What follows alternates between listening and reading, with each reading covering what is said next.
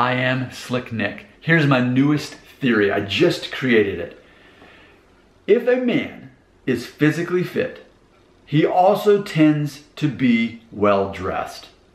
I'm not saying all the time, but I'm saying the majority. Those two things you're gonna find hand in hand. Now let's be very clear. When I say well dressed, I don't mean he goes around walking around in a suit and tie. I mean that when he walks into the room, the guy that's physically fit tends to be the best man dressed in the room or one of the better men dressed in the room. He's not looking sloppy. He has a pretty good fashion sense. And I want to reference a movie that's not great, but it's worth watching, Crazy Stupid Love, with Ryan Gosling and Steve Carell, where Ryan Gosling's character basically mentors Steve Carell's character into becoming physically more attractive. And I want to do a little demonstration here. So one of the things he brings to Steve Carell's attention, which by the way, Steve Carell, the actor, he's the same height as me. He's also 5'9". It just happens to be that way. So this is a size medium shirt. Like I said, most men, that's probably what's going to look right on them. Whereas this is a size large. Now I still have clothes in my closet that are large. I got rid of like 2 or 3 garbage bags full of clothes a couple months ago. As you all know, I've been on keto. I've lost a lot of weight. I've kept it off. A lot of fat, I want to be specifically. I lost a lot of fat. And it put me in a situation where my clothes were just too baggy. And I physically didn't feel comfortable wearing them. And turns out they don't look as good on me.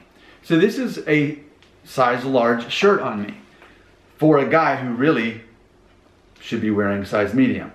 So we can see that the sleeves actually, come out halfway through my hand usually here. And even if the shirt was tucked in, it's still, you can clearly see that if this is, look how wide the shirt actually is. This is just a regular size large shirt.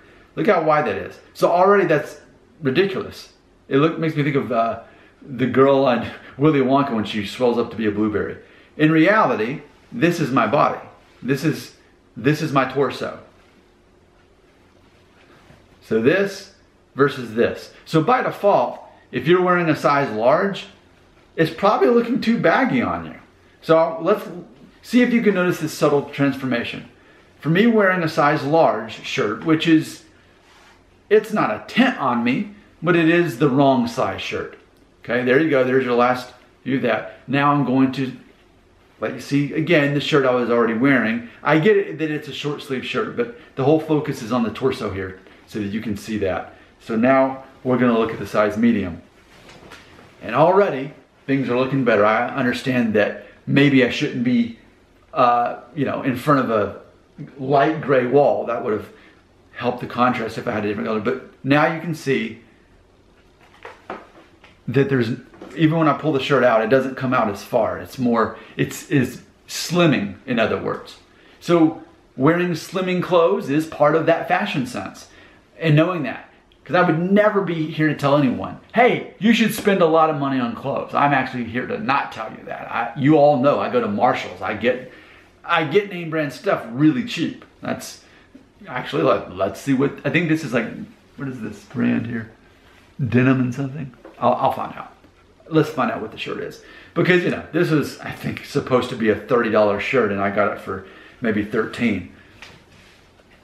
Let's take a look at what this is. Denim and Flower, Ricky Singh. Yeah, I've got several of these shirts here. And here's a size medium t-shirt. So imagine, and I've looked back at other photos of myself before I switched to medium, and you can even look at songs that I wrote before my transformation and when I'm wearing a t-shirt. And the sleeves come down to here, and the sleeves are wider. So it's all about that slimming effect. That has a lot to do with it. But specifically in the movie Crazy Stupid Love, and I've always felt this way. I've always been aware of this. That what's the epitome of bad fashion for a man? The epitome as far as how he's dressed. I would say an oversized polo shirt tucked into light khaki pants that are pleated, and then he's wearing New Balance running shoes. That's just the epitome of everything awful and boring. And that's specifically referenced in the movie.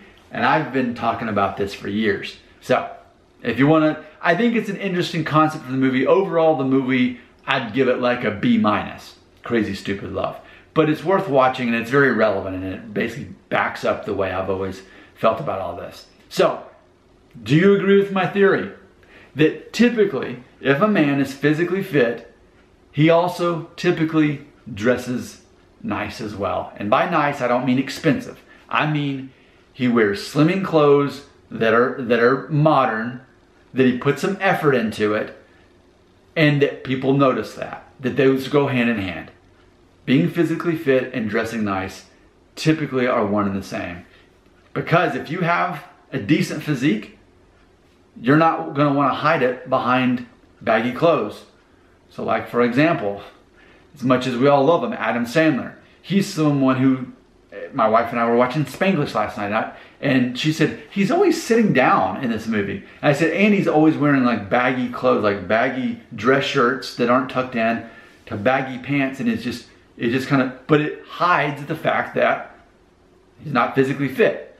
I'm not putting him down for that. He's a great person. Great entertainer. But that's part of his look. Because, proving my point here, if you're physically fit, you have a good fashion sense, or you at least figure it out. It's not about how much you spend. It's a matter of making the most of what you've got. And that's always one of my theories on here. Being as red-pilled as I am. I'm not black-pilled. I'm not blue-pilled. It's all about that red pill. It's all about what's different. What could I be doing different to work with what I have without having to pay a lot of money to some corporation or something like that to believe that I'm not good enough. I mean, in some ways, we're not good enough, but we can evolve. I mean, we focus on what we can control, not on what we can't. Do you agree with my theory? Your comments belong right here.